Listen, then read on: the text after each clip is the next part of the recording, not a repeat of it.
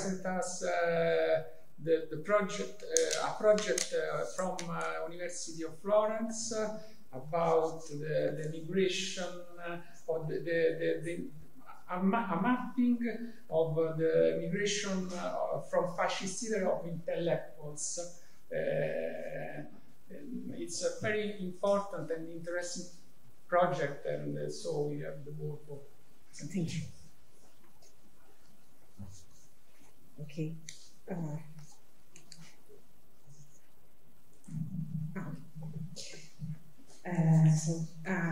First of all, I'd like to thank you for the invitation to this conference. Today, we'd like to present this project and website. The research project is Intellectuals Displaced from Fascist Italy, Migrants, Exiles, and Refugees fleeing for political and racial reasons. The project is directed by Patrizia Guarnieri, and it was launched in 2019 as part of the University of Florence Memorial Day initiatives. The results of this work in progress are published in this bilingual and open access portal, Intellettuali in fuga dall'Italia fascista, Intellectuals Displaced from Fascist Italy, Florence University Press. The project aims at studying the phenomenon of brain drain, both incoming and, above all, outgoing, which occurred in Italy during fascism and which had significant consequences not only for the protagonists and their families, but also for the entire country. Reconstructing the paths of the intellectuals who left the country because of the dictatorship and anti-Semitic legislation, the website intends to bring to light the qualitative and quantitative importance of this phenomenon, which has been underestimated until now and represented only through a few exemplary cases of great scientists and scholars such as Enrico Fermi or Arnaldo Monigliano. This is our alphabetical list, which is in progress. First of all, it was a question of identifying these intellectuals, both Italians who expatriated and foreigners who had settled in Italy, mainly to escape anti-Jewish persecution in the Reich and Eastern Europe, and who, after 1938, were forced to leave their precarious shelters. Making use of as yet unexploited sources, mainly from non-Italian archives, the project focuses not only on full professors. There were students, recent graduates, liberi docenti, who had lost their university teaching qualification, professionals who had been struck off the register of the fascist trade unions and were therefore unable to work. A result achieved is therefore to bring out the submerged phenomenon of all qualified scholars with disciplinary and professional backgrounds who left alone or more often with their families. The pages dedicated to each personal profile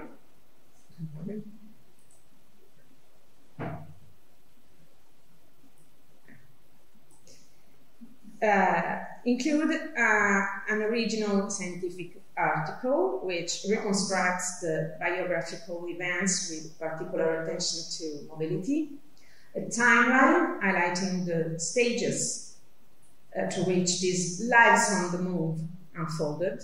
This is the timeline. A map that renders the spatial dimension. Entries relating to immigrant family members. One more here. Connected lives. And aid organization. Informal aid support networks, and also the references provided in the application submitted to this organization, to the main aid organization. The photographic section has rapidly evolved. This is Bruno Rossi. To constitute an exceptional collection of hundreds of unpublished sources that had been gathered mainly thanks to contacts with heirs, often living abroad. Particular attention is therefore paid to the mechanism of emigration, including the decision to leave, the procedures for expatriation, the relations with organizations or informal networks that work to obtain permits and find initial accommodation. Another important issue concerns stabilization after emigration. Reconstructing the stages of each individual life on the move has made it possible to highlight much less linear dynamics than what emerged from historiography, from the available biographies, and even from memoirs. All these sources are often unwilling to insist on difficulties, on temporary career downgrades, or on phases of precarious work. These paths proved more difficult for young people, for scholars at the beginning of their careers, or for those who could not count on a solid international CV.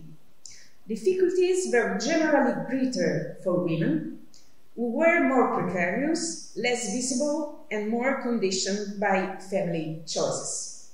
In fact, a female presence in intellectual immigration has emerged. So, as you can see in the alphabetical list, there's more or less 22% of women, and this percent is much higher than the figures shown in the available studies and even in the general history or histories of intellectuals in Italy. Another objective of this project is to develop a theoretical framework that facilitates the adaptation of social network analysis methods to this database. Also, I would like to show you a chart.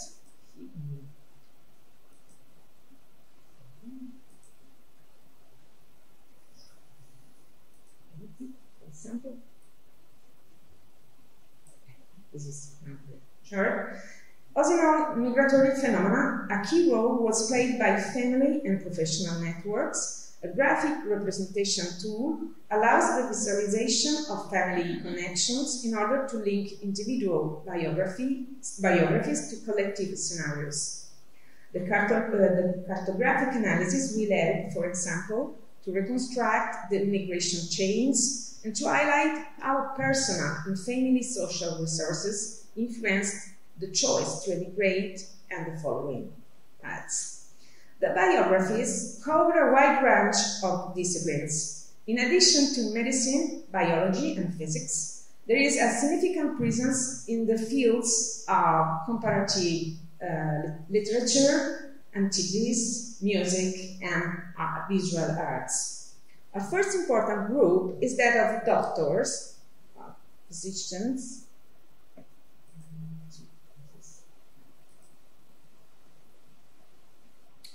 both Italian and foreign professionals, since a significant percentage of the students who emigrated from Germany and Eastern Europe enrolled in the faculties of medicine in Italy. Several of these scholars specialized in psychiatry in the USA, and some pursued theoretical and practical paths in the fields of psychology and psychoanalysis.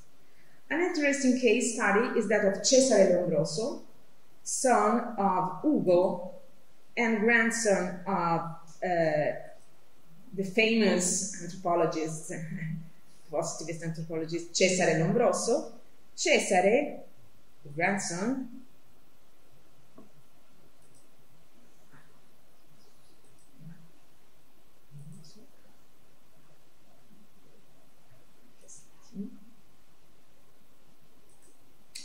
Cesare tried to return to teaching in Genoa after 1945, but was unable to find a stable position, while he became in Boston one of the most important international scholars in the field of child neurology. One of the most important figures was Life on the Moon has been traced by Roberta Passione is that of Silvano Arieti.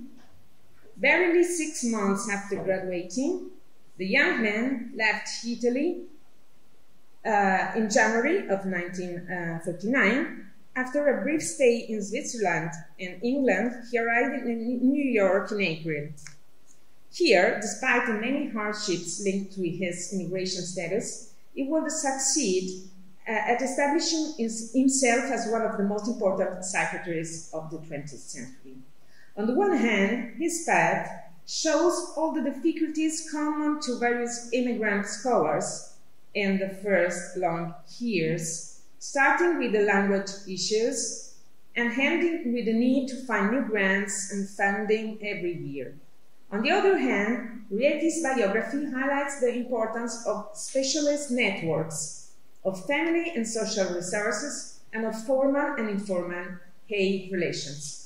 In May 1940, Silvano Arieti left the New York Psychiatric Institute for a few months to go to Yale, to the primate biology laboratories, a research center directed by Robert Yerkes. Yerkes, who had been president of the APA, was a leading scholar in functional psychology. In 1909, he had introduced Ivan Pavlov's work in the United States, giving momentum to a new season of experimental behavioral studies. It was the help by Yerkes, who had been impressed by the skills of this young man, that enabled Silvano to take up an internship at Pilgrim State Hospital, the largest psychiatric hospital in the world.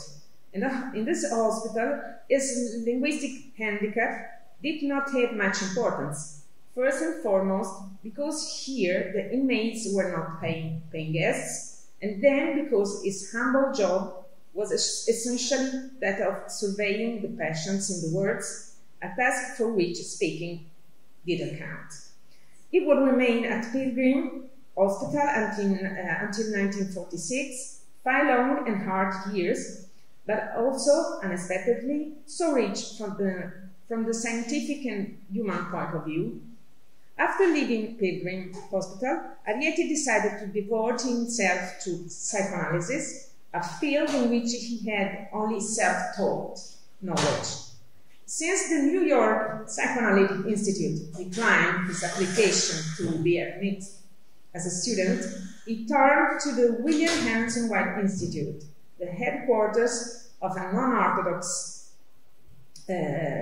psychoanalysis, but rather oriented towards a cultural and interpersonal approach, following the path marked by Eric Fromm and Harry Stack Sullivan. During the 4 years passed at the Institute, he had the opportunity to meet Frida von Reichmann, who had also escaped from Europe because of Nazism, and to develop a different and more complex view on the subject of schizophrenia, which would lead him in 1945 to write Interpretation of Schizophrenia, a book that was an immediate success. Quoting Roberta Passione, Interpretation of Schizophrenia is not only an American work, an Americanness that was consecrated in its second edition by the winning of the National Book Award, it is also an original, eclectic work that stood up in an unusual and innovative way in America of those years, opening never-before-seen paths to psychiatric reflection.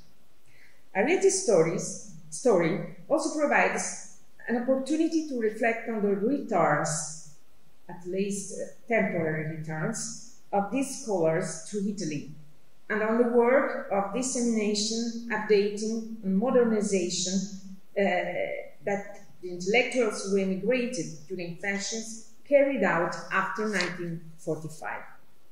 The cases of Enzo Bonaventura and Renata Calabresi,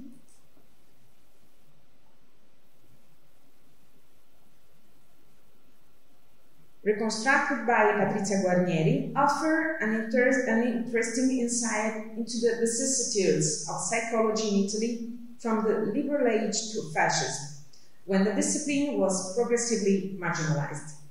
Both Enzo and Renata had been pupils of Francesco De Sarlo, founder of the Psychology Laboratory in Florence.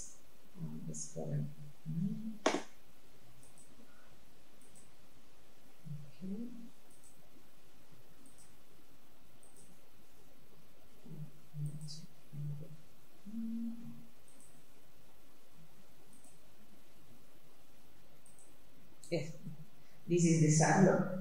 And in 1905, and protagonist of a bitter controversy with Benedetto Croce and Giovanni Gentile on the status of the discipline. Bonaventura emigrated with his family to mandatory Palestine, where he managed to find a stable position at the university after much difficulty. However, his attempt to return to Italy failed because Bonaventura had been housed from the academic equilibrium that was reestablished after 1945.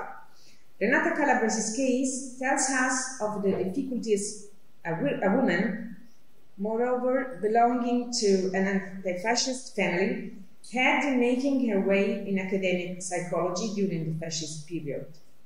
Once in the USA, she applied to the Emergency Committee in aid of displaced foreign scholars, but received only limited help as a young woman without strong academic background.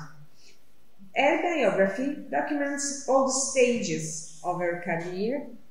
She was involved by Nino Levi, here, another anti-fascist and Jewish immigrant, in a project on juvenile delinquency sponsored by the New School of Social Research, and then had positions at Rockland State Hospital, at New York Hunter College, at the Department of Family and Child Welfare in White Plains, at the New Jersey Veterans Administration, and finally at the Department of Clinical and Abnormal Psychology at the APA. Lastly, I would like to dwell on some biographies that I consider emblematic in the construction of interdisciplinary skills, of new research possibilities that are closely linked to the dimension of immigration, of mediation between cultures, of self-reflection on the experiences of adaptation in new social and academic contexts. The poet, writer, playwright Leo Ferrero was the son of the internationally renowned writer Guglielmo Ferrero, and also the grandson of his, on his mother's side, of Cesare Lombroso. After a degree in art history, he immigrated to Paris, London, and then to the United States. Quoting Leila Zenderland, in 1931, Leo's life took a surprising turn when he learned about a new fellowship opportunity. The Rockefeller Foundation was seeking an Italian candidate to join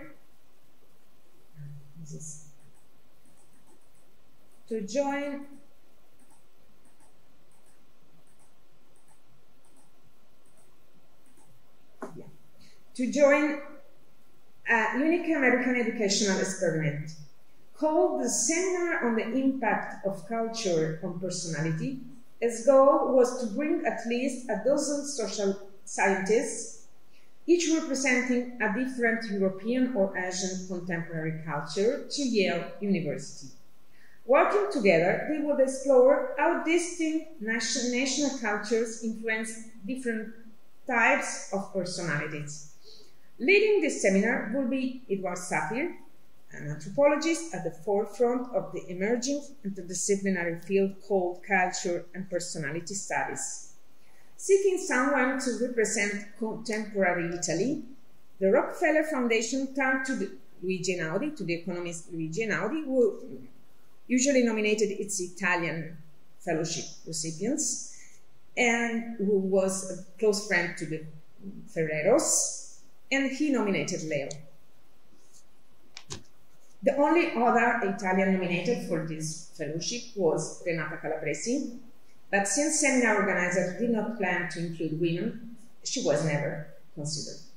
Leo's diaries and letters are full of observations on American society, culture and politics, academia, and the methods of sociology, which immediately proved to be very divergent from the European approach. He was also able to reflect on Italian history and culture and on the characteristics of the fascist dictatorship in a context that invited comparison and critical detachment, sharing his observations with his colleagues. One of the visiting lecturers, the University of Chicago political scientist Harold Laswell, especially appreciated his insights. Laswell was the editor, as you know, of psychopathology and politics, and so he took part in these meetings about these subjects. Leo continued to write for various European journals, magazines, and he died in 1933 at the age of 29 while traveling with some friends to New Mexico to attend a meeting organized by Navajo and Pueblo native communities. The case of Tullio Seppilli is an example. Is Tullio, I'm going to finish. Tullio Seppilli, this is his mother.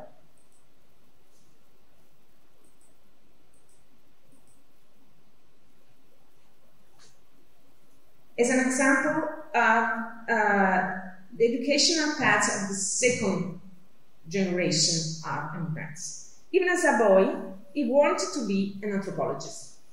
He enrolled in the Scuola de Sociologia e Politica in the University of Sao Paulo in Brazil, one of the most densely populated and multicultural cities in the world, where he had lived since he was a child.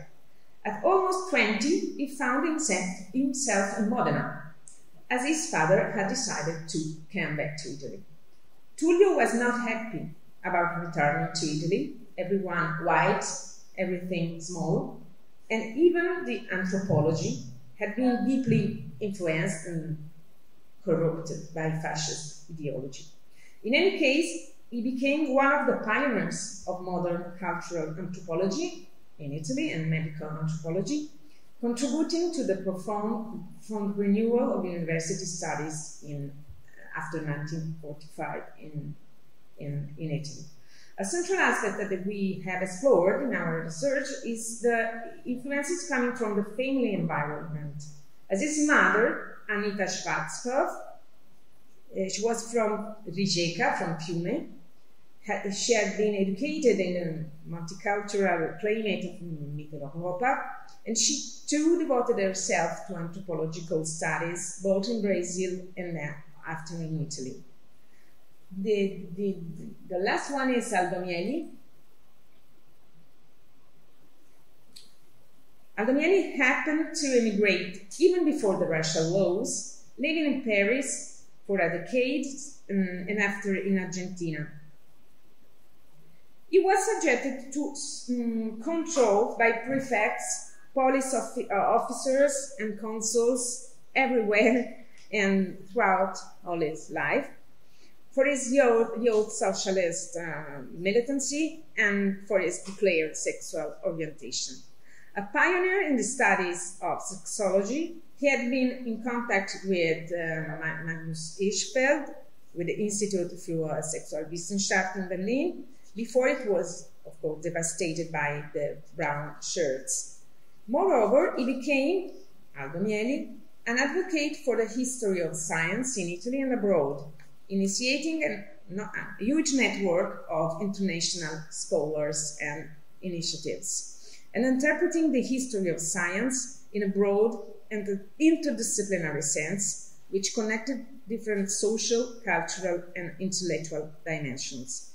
They are just a few examples of how our research focusing on mobility, on networks, on transnational connections can enrich our view of the history of individual disciplines and their intertwining with cultural and political history during the 20th century.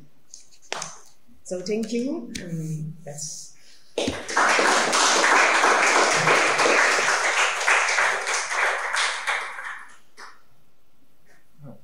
Thank you, Francesca.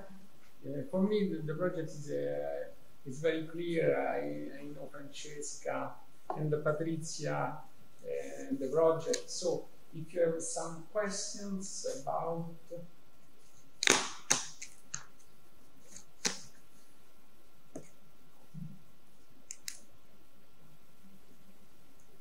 Please. Thank you. That was very interesting, and I will definitely go through the website. I was just wondering, you know, that Christian Fleck, the sociologist, has made a comparison between German intellectuals who fled Germany at the same period in the 1930s and Austrian intellectuals who fled from 1938.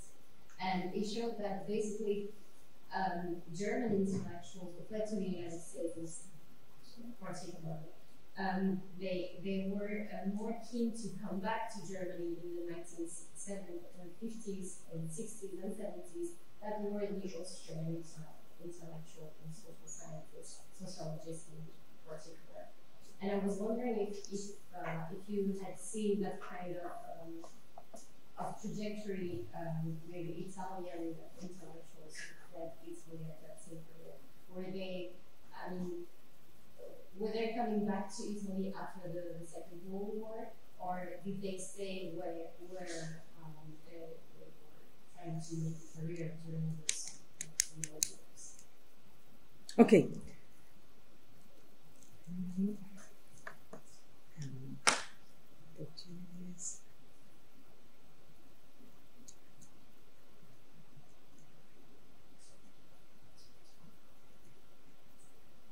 Okay, so it's a very interesting question. In my view,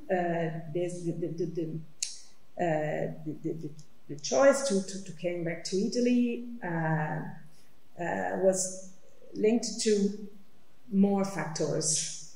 One of them was the fact that, as you know, as maybe know, in Italy, there hasn't been a large purge process in the universities, so and a large process of reintegration of the professors and all the scholars expelled in 1938. So it was much simpler for full professors to be reintegrated, to come back, and it was much harder for non-tenured scholars, for example, young scholars, women, and liberi docenti. There were a lot of strange figures in the university, in Italian universities at that time. So it depended on their position before immigrating. It depended also on the opportunities they had, for example, in the United States, and they were linked to the disciplines. For example, for physicists in general don't came back to Italy because they find something very important in the United States. It's the case, for example, of Bruno Benedetto Rossi and other physicists. They found jobs in a few weeks. And they found very interesting positions in a few weeks after they arrived to New York.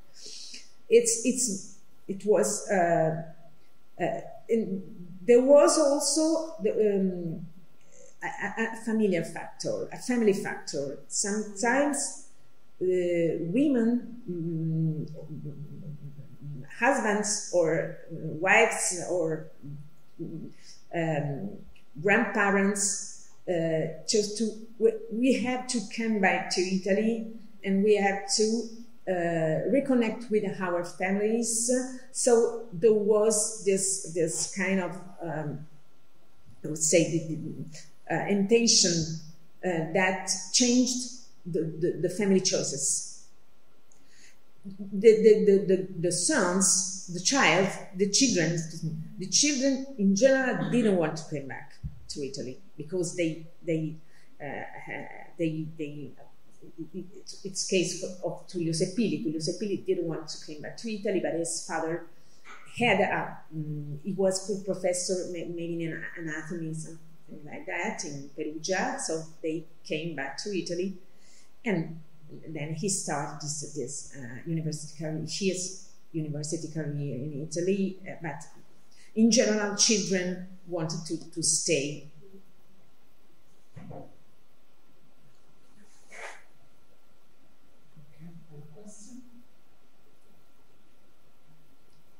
Do you have cases of people that failed when they arrived, mostly in the States,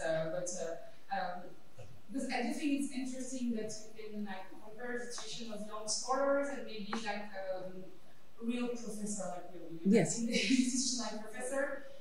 So already, I don't know if you have so it's multiple. So first part, do they have different motive for leaving Italy?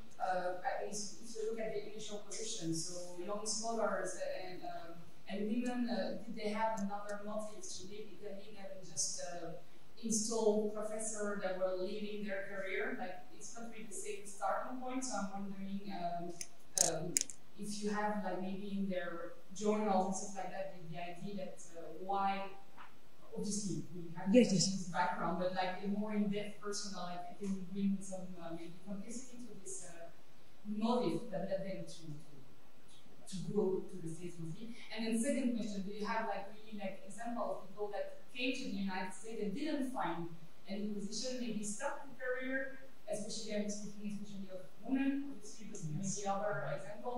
So there's this kind of complexity of relationship between the status, but in Italy, but also at the United States where they arrived. Yes, this is one of the main questions in our research project, because if you read a lot of memoirs of the most well-known figures, these stories are so happy end stories. So I was professor, after there was fascism, after there were the Russian laws, I had to emigrate, but I found something better than in Italy. But this wasn't the case for a lot of people, especially women. I would like to show you this case that I reconstructed. This is the case of Luisa Levi d'Ancona. It's a very complicated, Mirella Luisa, a very complicated case. She immigrated in 1938. His father and his mother immigrated to the United States. His father died after one year after. His mother had to restart studying and restart working because she hadn't a formal qualification. She was a member of a high-class family in Italy, so she had a very high education, but she didn't have a formal qualification. After some years, Mirella Luisa, decided to immigrate to the United States.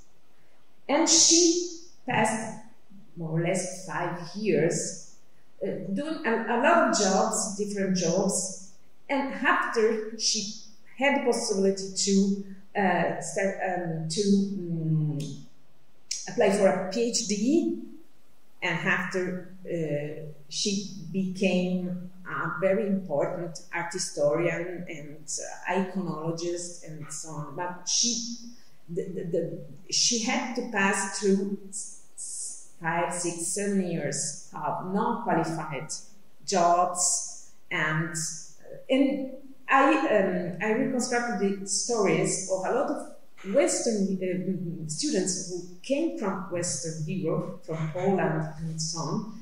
They, in general, people who came to Italy from Poland, Hungary, they didn't have the possibility to go to the United States because it was much harder for them to obtain a visa and so on. And a lot of them came back to their home countries, and a lot of them died during the genocide, the Shoah, the Holocaust. So there's a very wide range of situation, and women and young people are people who will have a lot of difficulty to find jobs and to restart their careers. Christina,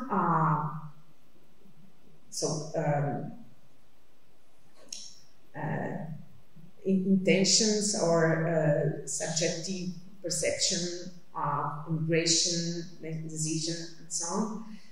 Okay, there are two main groups in this database: the anti-fascists and the Jews. And so, but it's some of them are both anti-fascists and Jews. And what is very interesting is that a lot of them start thinking about immigration during the 20s, also because a lot of women, for example, also because they perceive that Italy is changing, and that possibilities to study, to develop their skills are becoming even more and more difficult. So there is, it's very interesting that a lot of them start thinking,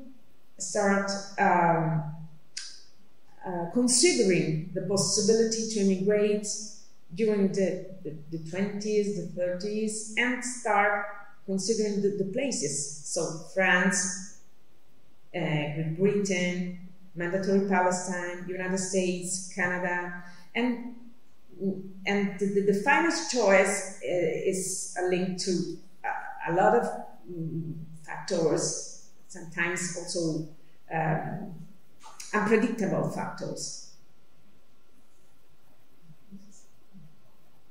Sometimes because they have a cousin in Canada, so there's a chain, a migration chain that works.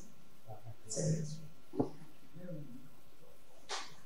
maybe the case of Renata Calabresi. Renata Calabresi maybe was the first woman with a doctorate degree, not the first one of the first woman with doctorate degree in experimental psychology, and in Italy. And she had a position in Rome from Florence, a position libero docente in Rome, but the position was withdrawn in a day. And she, in New York, she worked. She was applied psychologist in Earth System, I think. Yes. She changed completely the life. Yes, Renata Calabresi is very interesting because she is a member of an anti-fascist family, a Jewish family. They are friends, for example, of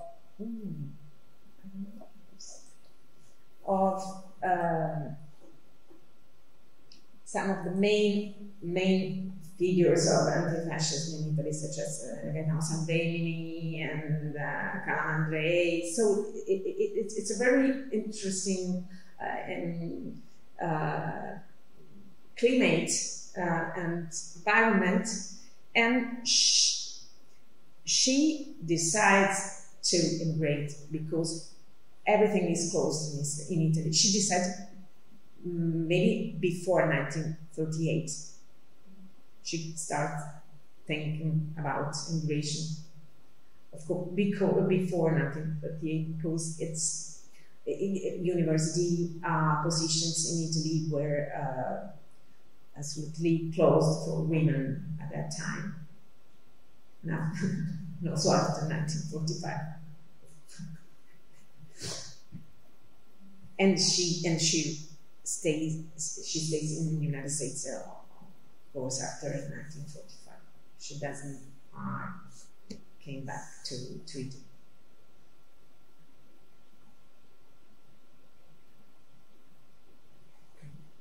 Other questions? So, okay. See you tomorrow, and thanks.